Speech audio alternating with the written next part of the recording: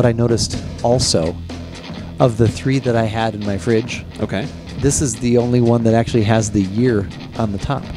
Interesting. The silver thing, I wonder why. on the other 2, it doesn't have that on there. It's just kind of blank. Do you know when they actually started this? Is this like really like one of the first ones? Well, or? 2005 is the year that I started working at Trader Joe's, and they said that they had done it before that. Okay. So, but obviously, so it, I'm not sure if it had started a year or 2 before that, but at the very least, one extra year, so that'd be since 2004. So, but I have this is from the year I started working at Trader Joe's. Wow. Okay. So this is. I'm interested to try this just because of the age on this beer, which we'll get into in a minute. But I will say that I probably have. I probably am a little bit opposite of Charles Dickens' novel here. I don't have great expectations. Okay, yeah. I'm low expectations. Yeah. But I could be pleasantly surprised because I did look up. This actually has reviews on some other sites. They liked it at the time. Yep. And now we'll find if this vintage ale holds up 8 years later, because that's what we've got for this Give It a Shot. I'm Andrew. And I'm Keith, and we are AboutBeverages.com. And the beverage we are about today actually is the Trader Joe's Vintage Ale. And this is vintage 2005, actually. The 2005 edition. So, yeah, and like I said before, that's the year I actually started working there. So this is, this Christmas season, this would celebrate its eighth birthday. So it's been around. Now, on the back, they actually do say that this can age, but I've aged it past what they even said.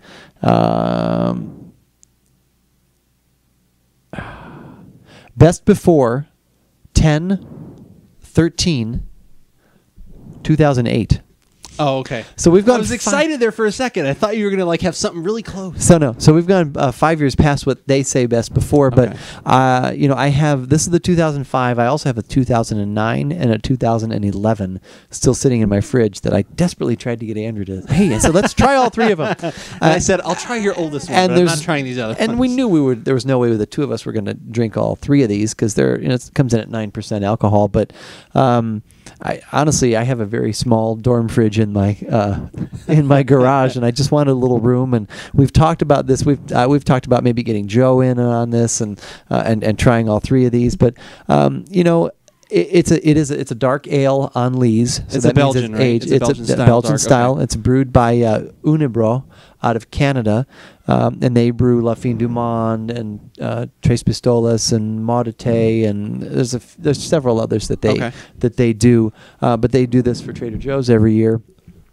And there was a time where every year I'd buy 1 or 2 of these and have it, and then that was it. That's all I needed. Because overall, this isn't my style of beer. Because it's usually heavier, a little sweeter, spices, all those kinds of things. Yeah, but good, because usually it comes out right around the 3rd week of November. So it's it's cold here, even in Tucson, and it's kind of nice. And watch a football game and just crack one of those open, pour it in a little like a brandy snifter or something, and I enjoy that. But last year I didn't even buy one because I just my tastes really have gone other directions. So I didn't even. But they're $5 every year. So if this is your style and you do like that brewery, it's a 750 milliliter. It's 25.4 ounces. So I think just looking at what I've seen on other sites and scouring around, it seems like for the most part the style is fairly true, right? And that it's like I said, it's a decently made style. It's just not necessarily your cup of tea. Yeah, even like I said, even when I was having it, it was maybe one or maybe a second one. But people, they look forward to this every year. Night. They come in,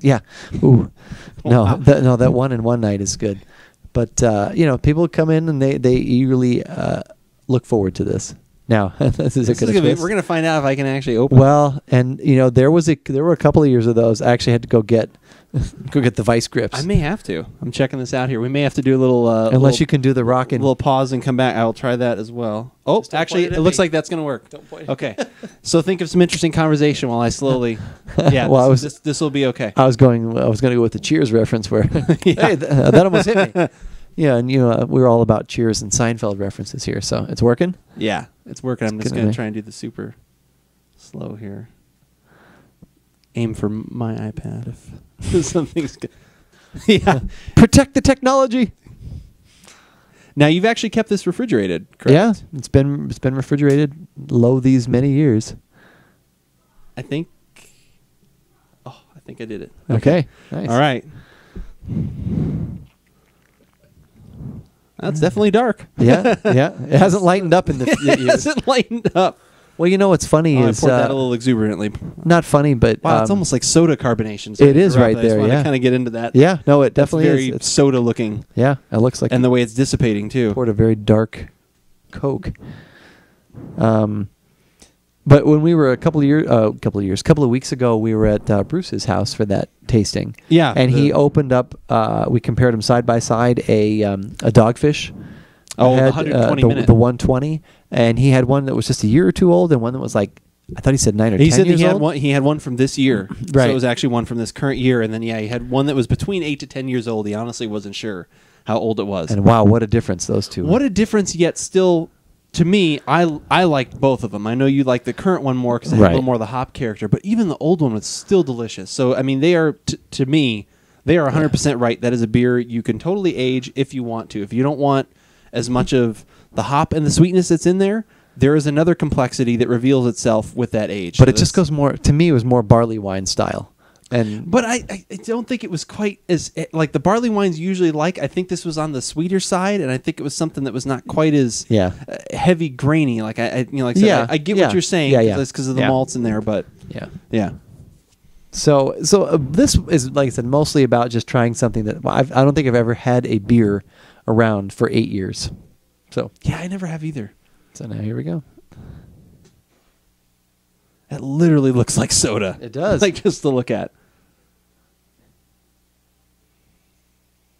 It's interesting you brought up barley wine. Because that there's some like candied. That smells like some candied barley wine. There is some, but there's some brown sugar in there too. How come you taste so good? Yeah. Yeah. There's definitely that dark Belgian sugar in there, like that what they usually put like in like an Abbey double or something like that. You get kind of that aroma in there. That, but then there is definitely some heavy grain going on in there too. Fruitcake candy in there.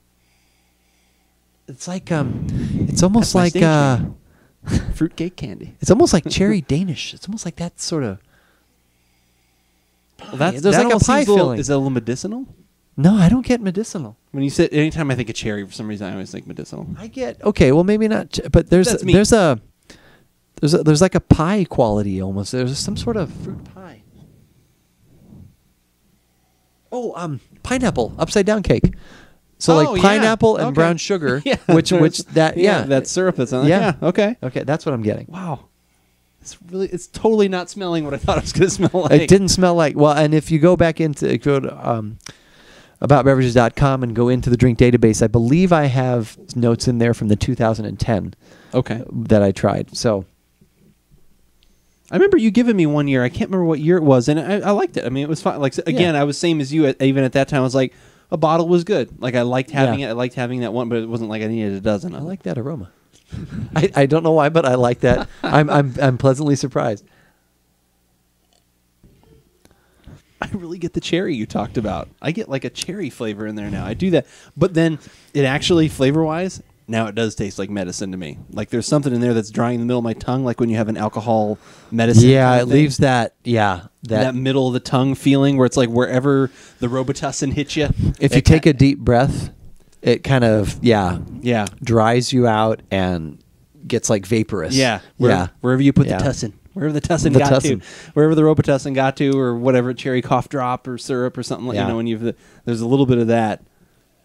Still a little sweet. The carbonation, I cannot believe the carbonation. Like the carbonation's it's definitely too strong for this style of beer. It's not, but that's how it always is. I know, and that's something I will mention is that that's way too for.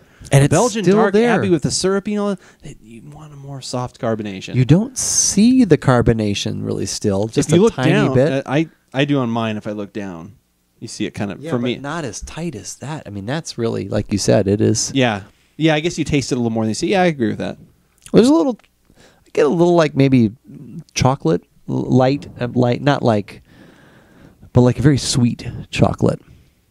It's like a milk chocolate. It's like a bad milk chocolate covered cherry. And if the cherry filling was Robitussin,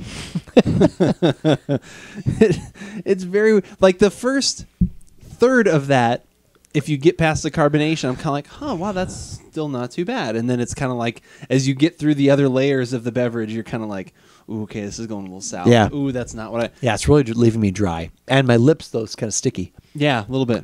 Yeah. Yeah, but yeah, that feeling when you take it, yeah, it's very much like a cough syrup. It's like something like...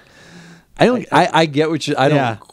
Just because of that, feeling where it's like, you're like, oh, why did I... Yeah. You take a drink of water after you had that or something. That's...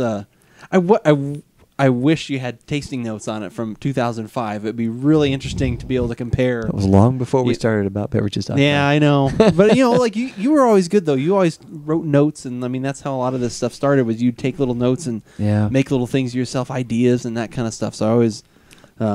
I am just so surprised I actually had that since 2005. I know, I can't. And it was funny, even when I suggested today, when I was kind of like, well, I don't know if I really want to do it. We're like, well, I need to get these out of my fridge. I'm like, well, you can pitch them. You're like, well, I can't do that. It was like, I'll it give was them almost to like somebody. you were offended at the maybe idea. Somebody, maybe somebody would like that. I don't know. I don't know if this is Joe's style or, I'll let people know that if they like it, I'll give them an aged bottle. I'll only charge them $5. No, I'm just kidding. I won't charge you anything.